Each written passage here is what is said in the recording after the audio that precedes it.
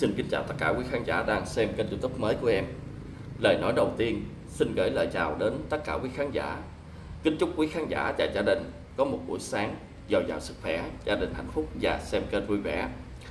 Kính thưa tất cả quý khán giả, liên quan đến vụ việc của bà Nguyễn Phương Hằng thì trong mấy ngày gần đây chúng ta liên tục nghe được nhiều cái thông tin của một số người mà trước kia đối lập với bà Nguyễn Phương Hằng. Đặc biệt ở đây là cô Diệp Đậu. Cô Diệp Đậu thì trước kia lên trên mạng nó cũng phản biện bà Nguyễn Phương Hằng rất là nhiều. Nhưng bất ngờ trong khoảng thời gian gần đây, cô Diệp đã chặn ra mình lên trên mạng này để bị người khác lợi dụng, đặc biệt là Thanh Trần. Và cô Diệp thấy có rất nhiều người đàn ông sức dài vai rộng, nhưng mà đến giờ phút này họ chưa buông tha cho bà Nguyễn Phương Hằng. Mặc dù là bà Hằng đã bị khởi tố và bắt tạm giam hơn 1 năm qua rồi, nhưng mà cái tên tuổi và hình bóng của bà Nguyễn Phương Hằng đó họ vẫn lôi ra họ nói mỗi ngày để họ kiếm tiền. Quý khán giả thấy Hằng Ni và ông Trần Văn Sĩ đó bị khởi tố và bắt tạm giam. Đến giờ phút này thì hầu như không có ai đem cái tên Hằng Ni và cái tên của ông Trần Văn Sĩ ra để nhục mạ hay là chửi bới này nọ. Biết rằng họ rất là sai về chống phá vào trong cái quỹ từ thiện Hằng Hữu và cái trạm nạp cung cấp oxy vào lúc mùa dịch vô cùng khó khăn. Họ có tội thì để cho luật pháp trừng trị. Nhưng mà bà Nguyễn Phương Hằng á thì họ lôi ra họ nói mỗi ngày, đồng ý là hơn 1 năm qua rồi. Thì cô Diệp thấy cái sự việc như vậy, cô cũng rất là bức xúc, cho nên cô khai ra hết tất cả và cô đã mạnh dạn đi đến cơ quan chức năng trình báo là Thanh Trần đã xúi giục ký vào cái đơn để tố cáo công an huyện Đức Hòa đã khám xét người, bắt giữ người trái pháp luật và xúi giục cô Diệp tạo ra 10 cái tài khoản để chuyển tiền vào trong quỹ Hằng Hữu để chống phá vào phía gia đình của bà Nguyễn Phương Hằng. Ở đây là Thanh Trần cầm đầu, là Thanh Trần làm theo cái ý suy nghĩ tổ chức của Hằng Ni và ông Trần Văn Sĩ. Đây là theo giờ chính cái lời cô Diệp đã nói. Thì hôm nay tôi cho quý khán giả xem thêm một cái đoạn video ngắn của bà Lan Hai Lúa. Bà Lan Hai Lúa thì cũng đã từng xúc phạm bà Nguyễn Phương Hằng rất là nhiều, nhưng mà bây giờ là Thanh Trần đã xúi giục bà Lan Hai Lúa để tấn công vào phía gia đình của bà Nguyễn Phương Hằng, đặc biệt nữa là quỹ từ thiện Hằng Hữu. Thì chúng ta nghe thêm những cái thông tin như thế này đó quý khán giả, thì chúng ta cảm thấy bức xúc về cái nhân vật là Thanh Trần. Không hiểu tại sao đến giờ phút này mà Thanh Trần vẫn còn nhẫn nhơ ở đó. Và tôi tin chắc rằng trong cái câu chuyện drama này và kể cả Thiền Am bên bờ vũ trụ, Thanh Trần sẽ gặp rất nhiều cái rắc rối. Thì ngày hôm qua tôi cũng tung ra cái đoạn ghi âm của bà cô Diệp Đậu, cuộc trò chuyện với Thanh Trần. Có một số người thì không tin cái đoạn ghi âm này, nhưng mà theo tôi thấy đó, ở trong cái lời nói đó rất giống với Thanh Trần. Mà hơn nữa là cô Diệp Đậu là cái người trong cuộc, là cô cũng đã đính chính cái đoạn ghi âm đó là chính cái lời của cô Diệp Đậu nói chuyện với Thanh Trần, thì không thể nào mà sai được ha. Đây tôi xin mời quý khán giả cùng nghe cái đoạn video này, rồi tôi sẽ có một cái đoạn video tiếp theo để gửi đến cho quý khán giả. Em giấu em gì đó, bây giờ truy giấu nó giữ hết rồi nè em. Em ơi, miễn phí á. Với lại á, em nhớ chưa? Em đưa chị những cái chứng cứ em đánh vào cái quỹ Hằng Hữu của bà Phương Hằng, em nhớ chưa? Anh Trần, chị còn nguyên cái tập tài liệu này.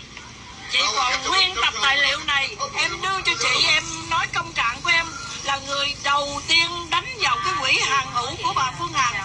Xe ôm ta hiệp lực ta binh nhau. Chết luôn, chết chắc á anh Trần. Chị sẽ đưa tất cả cái tập tài liệu này, ai là người chủ đạo đặng mà đánh vào cái quỹ Hằng Hữu của cô Phương Hằng. Em đẩy cho chị xem, em cho chị tham khảo, em đang chứng minh công trạng của em. Đánh bà Phương Hằng là phải đánh ngay cái đầu não kinh tế, đúng không Thanh Trần? Em đừng giỡn mặt với chị nha. Chị sẽ đẩy lên tất cả, nếu cần chị sẽ đẩy đưa cho trên không gian mạng, ai muốn lấy về làm tài liệu là chị cho lấy hết. Đấy, thì cô Lan Hai Lúa đó đã tung ra một số cái hình ảnh cho quý khán giả. Một số cái hình ảnh liên quan đến là những cái tài liệu mà Thanh Trần đã gửi cho cái bà cô Lan ha. Thì đánh phá vào gia đình bà Hằng, đánh phá vào oxy đó là đều có cái tổ chức, và Thanh Trần tuyên bố là cái công trạng chính mình là cái người đầu tiên là đánh vào cái quỹ oxy của bà Nguyễn Phương Hằng. Nhưng mà oxy tôi thấy bà Hằng bà đâu có bán đâu quý khán giả. oxy toàn là đem đi cho không mà bên phía quân đội và bên phía cảnh sát cơ động rồi ta lại người ta nhận không bên ban chỉ huy quân sự thị xã Giá Rai tỉnh Bạc Liêu nè, rồi ở dưới bệnh viện Thu Dung chỗ mà khu cách ly đó là người ta vẫn còn những cái trạm nạp cung cấp oxy của gia đình bà Hằng hỗ trợ, rồi trung tâm y tế huyện Phú Tân tỉnh An Giang, rồi Sóc Trăng đồ tùm lum rất là nhiều nơi. Mà tôi không hiểu sao mà những cái nhân vật này lại đi đánh phá vào trong cái quỹ đó, thì gọi là một người không có cái đạo đức quý khán giả. Thì ngày hôm qua trên một cái đoạn ghi âm đó có xuất hiện Thanh Trần có đề cập đến là cái bà bán rượu ha. Thì để tôi cho quý khán giả xem nha. Cái bà bán rượu đó, ngay sau khi tôi đưa cái đoạn ghi âm lên đó thì bà cắt cái đoạn video tôi với Thanh Quyền Vlog đó, bà đăng lên, và cái cả đăng Đinh Hoàng Nhân rồi Gắt Việt rồi tùm lum chân á. Và bà này cũng tố 35 người ha. Công an mà bà còn tố cáo nữa, huống hồ chi là các kênh YouTube mà nhầm nhò gì bà quý khán giả. Công an mà bà còn đi tố cáo nữa, huống hồ chi là người dân. Công an mà bà còn nói người ta bao che cho tội phạm, bỏ lọt tội phạm nữa, và bà còn đi tố cáo công an nữa. Thì mình là các kênh YouTube mà nhầm gì? Để tôi cho quý khán giả nghe cái đoạn video này, quý khán giả sẽ cảm thấy rất là lạnh mình luôn nha.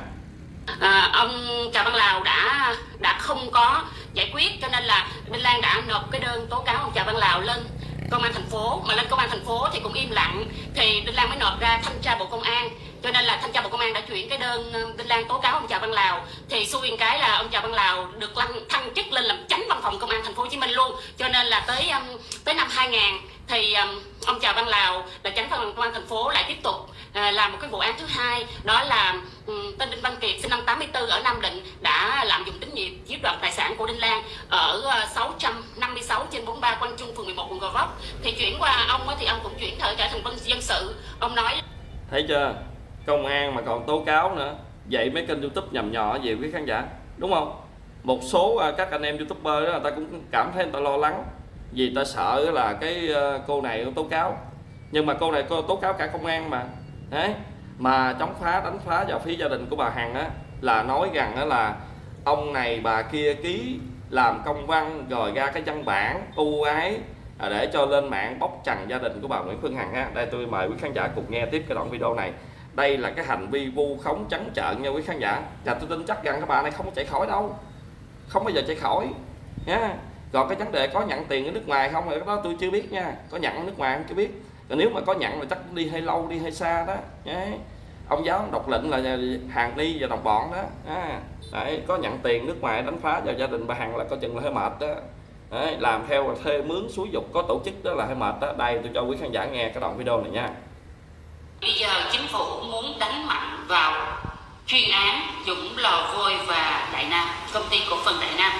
Quý khán giả nghe kỹ chưa? Quý khán giả nghe kỹ chưa?